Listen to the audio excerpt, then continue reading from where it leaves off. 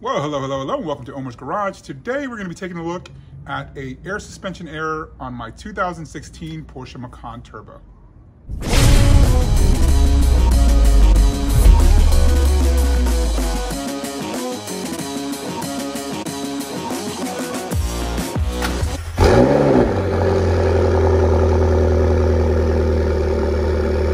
For those of you that have been following my channel, you know that I got this 2016 Porsche Macan Turbo over a year ago. And it's been pretty good so far, no big issues with it.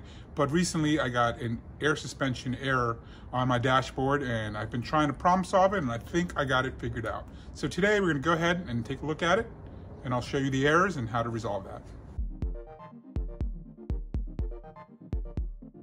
All right, when you start the car up, everything comes up as normal.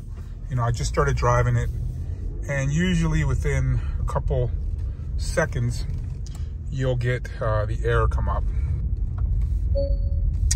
So that's the error that you're getting: suspension system fault, adaptive driving permitted. So the car still handles, normally. You don't really feel much of a difference, but you are getting that error message. So that's what I'm going to be trying to resolve today. So I didn't get a chance to catch this on video, but I still have my iCarsoft. It's a POR2, it's a diagnostic tool, it's OBD2 Scanner. I've had this since I had my Porsche 911, so if you've been following my channel, you know a little bit about that. So I'll put a link to the video using this, but you pretty much plugged it up. I did get a code 000284, and it said the control height was either too low or too high, so it's relating to the air suspension system, and that's the code that I pull, and from that code, I started doing research online, and that's where I found out that there's a fuse for the compressor, and that was the fuse that we're actually changing now, or have already changed on our system. So just a little background: if you don't have this, there's a link in my store as well for this. There's different versions of it, but it's specific to Porsche, so you'll be able to reset the check engine lights. You'll be able to reset the oil light indicator as well, which I'm going to be changing the oil on this most likely tomorrow. So I'll be able to use this in order to change it. Now this I purchased back from my 2010 Porsche 911, and I was able to update it pretty easily off of their website. You just download an app, you plug in the SD card into the reader on the computer and just run it, and it'll automatically pretty much update that little card. That's a little micro SD card that you just plug back into this. So it's pretty easy to update. I've been pretty happy with it. And now the Porsche Macan was not on there because that was not available in 2010. But with the update, it is on there now, and I can actually run diagnostic on my Porsche Macan Turbo. All right, so there can be several issues with the car. I've done a lot of research right now online regarding the Porsche Macan specifically. Some people say sometimes when the battery's going low, it can cause electrical gremlins, and that happens to a lot of different cars. So for this car, there's been folks that have gotten that some of these errors because of a battery. Now this is a 2016, so that means the battery is 5 years old, almost 6 years old. So that could be a problem. Another thing is you can have an air leak in your system. And one way to look at that is to go ahead and just leave the car overnight, measure from the floor to the fender well, or measure the gap between the tire and the fender on all four sides and kind of see if it's gone down during the night. And that could mean that you have a leak somewhere in your system. Could be one of the air shocks. It could be, through one of the hoses, the compressors. And the third option is the compressor's gone bad. So that, usually you'll stop hearing the compressor run.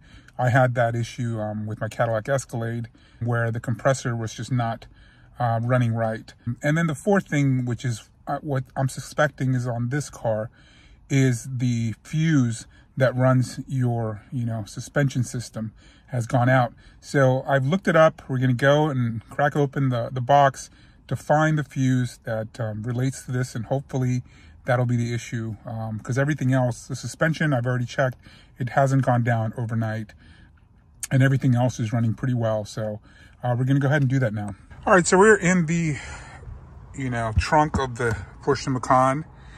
There's some buttons here to raise and lower. What we're going to do is a little, gap here. You can pull that, and just be careful with the cable, so that you're not tugging it. But this whole thing can slide right out, and we'll just put this to the side. And this is where our amps are. Now, this amp here is the amp for our system. So we're gonna go ahead and we're just gonna pull that. And it's, for some reason, these you can't see through. Usually you can see through them. So it's hard to see in there if this fuse is broken or not. So we're gonna go ahead and test it and see if that's the culprit. All right, so we have the fuse here. Now, like I said, you can't see, normally you can see when a fuse is broken. So we're gonna do, there's different testing kits that you can buy for fuses. What I'm gonna do is use my voltmeter here. And there's a setting that has an audible sound, which checks for continuity, which just means that electricity is flowing through. So what you're gonna do here, I have these probes. You can actually touch either side. If it doesn't beep, then the power is not coming through, because if it were, it would make a beep. Now, if you put them on the same thing, it's gonna beep. So obviously, when I'm pressing them on either side, the power is not going through, the current's not running through, which means that this is a bad fuse. So this could be our culprit. And in advance, I ended up picking up from the auto parts store. I put a link in the description for these parts on my website, and here in the description to the video. So this one you can actually see, you can kind of see that it's not broken. So we'll try it now with this. See, the power is going through like it should. That's the way it's supposed to be. So we're gonna go ahead and we're gonna replace that fuse with a new fuse, and hopefully that'll take care of our issue. All right, so we'll go ahead and just put this fuse back into here. And we'll put this cover back on.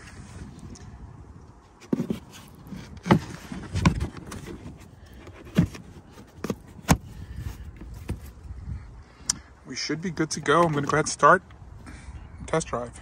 Well, as soon as I started, I just got in the car and I can see the compressor is running, and it looks like the car is leveling itself. So it looks like that was probably what's going on. We're gonna go ahead and start it and start driving. All right, like I said, the car, as soon as I got in the car, hadn't even put the key in the ignition, it started, the compressor started running and it started leveling itself. So it definitely wasn't doing that before. So that's definitely a good sign. And we are pretty close to where we got the suspension error previously. And I'm not getting a suspension error. All right, so far so good. I think we've resolved the issue.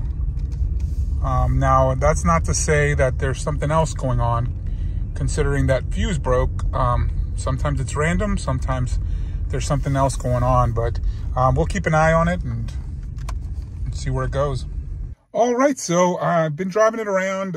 So far so good. I have no errors coming up, and the car's driving normal. So I'm just happy that that got it resolved. So hopefully it's just something simple as a fuse to resolve this issue.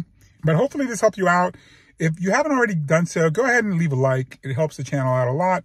Doesn't cost you anything. But, if you haven't subscribed yet, there's a couple more videos. I need to do an oil change on this car, which I will probably be doing tomorrow. So there's several things that are coming up, and I'm going to be doing some stuff with the McLaren as well. So, stay tuned, subscribe, like, share, and I'll see you at the next one. Y'all take care and stay safe.